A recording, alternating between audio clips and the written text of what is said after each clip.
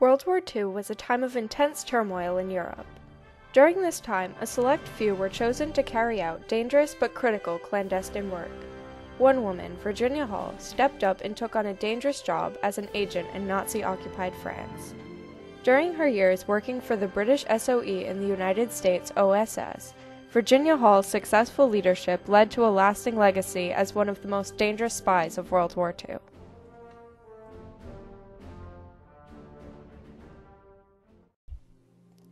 Over the course of American history, women have played an important role in espionage during wartime. Especially in the American Revolution, young female cooks and maids were employed to spy on the British because of their stereotypically harmless appearance. Because of their gender, women were able to participate as spies and not be as suspect as men were. So their gender really helped them out.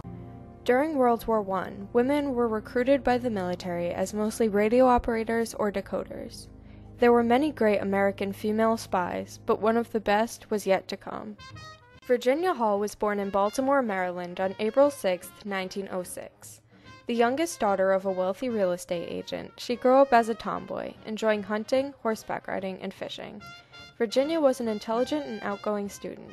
In addition to excelling in her schoolwork, she participated in sports, school plays, and was her class president.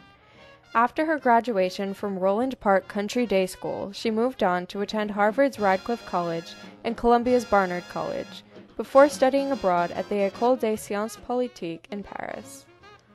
She was very tall and she was very attractive, and she came from a well-to-do background. Virginia had dreams of becoming a foreign service officer because of her fluency in French and German and love of Europe. She applied for the job but failed the exam twice despite perfect scores on the foreign language portion both times she took the test. After being turned down, she moved to Warsaw, Poland, and secured a job as a consular service clerk at the American Embassy. She was determined to get a job in the foreign service field.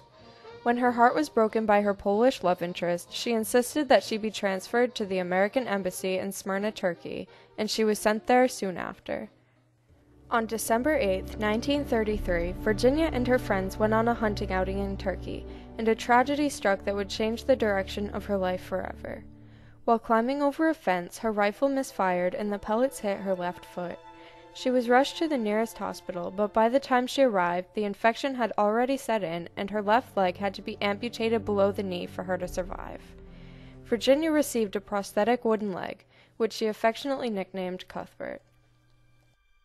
Less than a year after the incident, Virginia was working as a clerk at the American Embassy in Venice, Italy. I think she was determined for it not to affect her negatively, so I think in trying to overcome it, it helped her.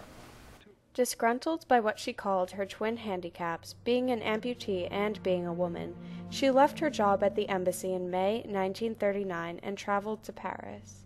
When France declared war on Germany on September 3, 1939, Virginia decided to take action and enlist in the French ambulance service as an ambulance driver. She worked around the clock for weeks at a time, witnessing the injustice and crimes against humanity committed by the Nazis. When France surrendered to Nazi Germany, her unit was disbanded, so she traveled to London where she presented herself at the embassy. She debriefed the employees on the situation in France. The U.S. Defense Attaché's office hired her immediately as a code clerk to help decrypt messages. This work bored her, and she felt as if she was not doing enough to directly help the people suffering in occupied France.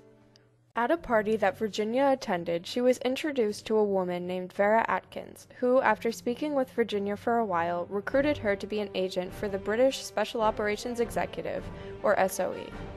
Based on her excellent grasp on languages and courage and physical endurance, Virginia passed through the SOE's intense training program with flying colors. In her preliminary training, she was instructed in demolition, signaling, and combat. She excelled at knife combat. In the paramilitary training that followed, she was taught how to kill silently, use Morse code, and use explosives. You had to learn how to be deceptive. You had to learn how to blend in. She had to blend in, and that's what I've never been able to understand, how she could blend in with a partial wooden leg, but somehow she managed to do it. Before long, Virginia was ready. She officially signed on to the SOE on April 1, 1941, and was sent into the field in Vichy, France. She became the first female agent to be sent into France by the SOE and was codenamed Germaine. She was going undercover as a reporter for the New York Times, Brigitte Lecontre. During her incredible 15 months in the field, her job was to help the French underground resistance gain power. She organized, supplied, armed, and trained the soldiers of the French resistance. She rescued downed Allied agents and oversaw their safe return into London. She mapped safe places to drop supplies by parachute for the resistance. She helped to coordinate the escapes of prisoners of war from camps and prisons and acted as a connection between the networks of SOE agents working in France. She did all of this while managing to uphold her cover by writing regular articles for the New York Times and by evading the notorious Butcher of Lyon, Gestapo commander Klaus Barbie. The Gestapo had caught on to the fact that La Dame qui boite, or the Limping Lady, distinguished by her slight limp caused by the prosthetic, was one of the masterminds behind the French underground resistance. She quickly rose to the top of the Gestapo's most wanted list. Codenamed Artemis by the Gestapo, her wanted poster read, "The woman who limps is one of the most dangerous Allied agents in France. We must destroy her." Being forced to flee to Spain in order to escape the Gestapo, Virginia hiked by foot over the Pyrenees Mountains in the dead of winter of 1942. For a normal person, this task would have been incredibly difficult, but for a person with only one leg, it was a nearly impossible feat. When she reached Spain after her taxing ordeal, she was imprisoned for her lack of proper documentation required in order to enter the country. After her release, she remained in Madrid as a spy for the SOE since it was too dangerous for her to go back to France. In Madrid, she coordinated a network of safe houses, but soon got bored. She transferred back to London, where she was treated as a hero and was offered the Order of the British Empire Award for her work, which she turned down for fear of jeopardizing her cover.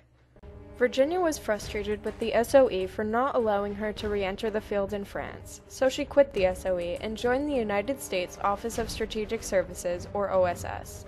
Codenamed Diane by the OSS, she was sent back into France via torpedo boat in 1944. Disguised as an old woman in order to normalize her limp, she mapped parachute drops and regularly radioed information to the Allies. As the date for D-Day drew nearer, Virginia trained 3 battalions of resistance forces in guerrilla warfare. On June 6, 1944, the date of D-Day, Virginia and her forces went about destroying bridges and phone lines, derailing trains, and capturing enemy soldiers in order to hinder the Nazi line of retreat from the beaches of Normandy. During one of her coordinated parachute drops of agents into France, she met OSS agent Paul Guillat as he dropped from the sky. It was love at first sight, but there was more important work to be done. Virginia continued to carry out her critical work while hiding out in barns and safe houses around France. Paris was liberated on August 25, 1944, and Virginia was brought back to the United States soon after. She was honored as a hero, and on September 23, 1945, Virginia made history as the first civilian woman to be awarded the Distinguished Service Cross. In a small, secretive ceremony only attended by Virginia's mother for fear of blowing her cover, she received the award humbly. She then joined the CIA, which had just been created at the time. In 1956, she became the first woman to become a career member of the CIA.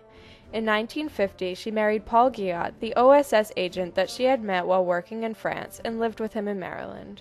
After her forced retirement from the CIA at age 60, she settled down on her farm in Barnestown, Maryland, where she raised French poodles, gardened religiously, watched birds from her porch, and read through spy novels constantly.